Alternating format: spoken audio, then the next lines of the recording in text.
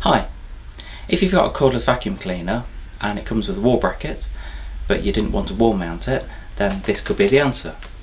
Now, a lot of people have cordless vacuum cleaners that come with wall brackets but don't necessarily want to put them on the wall, and that could be for several reasons. It could be that your landlord doesn't want you to drill holes into the walls.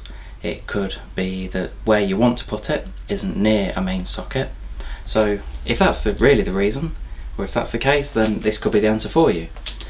This is a universal docking station, as they call it, and really what this is designed to do is to use the wall bracket but to actually sit it on the docking station. So what I do is I'll get it built up and I'll show you what it does. So what I've done is I've got it all built up now, and I'm using a Dyson V7 as an example because Dyson is one of the more popular brands of cordless vacuums. Then what I've done is I've actually used the bracket, because it doesn't come with a bracket. You do need to use the manufacturer's bracket, and all you do is you just attach it onto the stand. So there's quite a few hole positions, so once you've got the height of it correct, then that just screws on, so that's nice and easy. And really the idea is that you can use it as you would when it's sitting on the wall.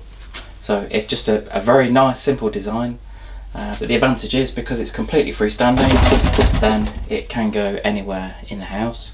And clearly for something like this, then you'd want to make sure it's located next to a main socket so that when you put it in here, then it's charging all the time.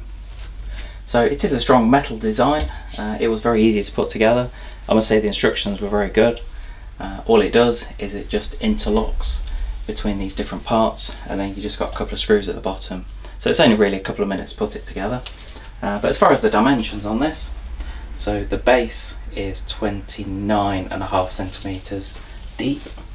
The width of it is only 22 centimeters, and the overall height is 129, so almost 129 centimeters.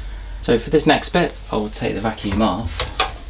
But with a lot of cordless vacuums, especially the Dyson products, they do come with a really good range of tools and accessories. And the advantage of this stand is that you've actually got space to put 4 tools on here.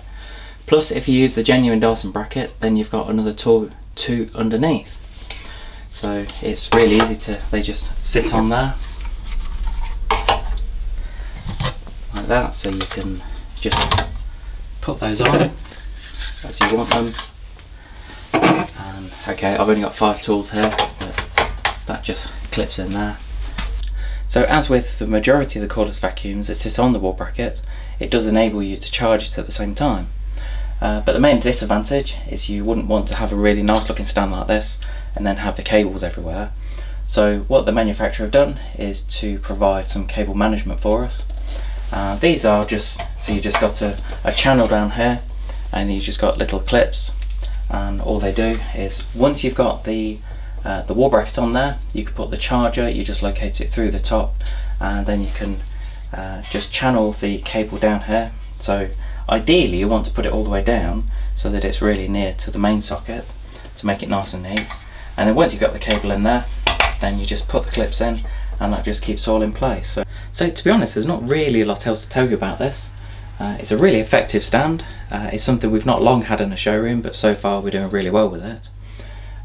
If it's something that you're very interested in, then I'll provide a link below to show you where to get one at a competitive price.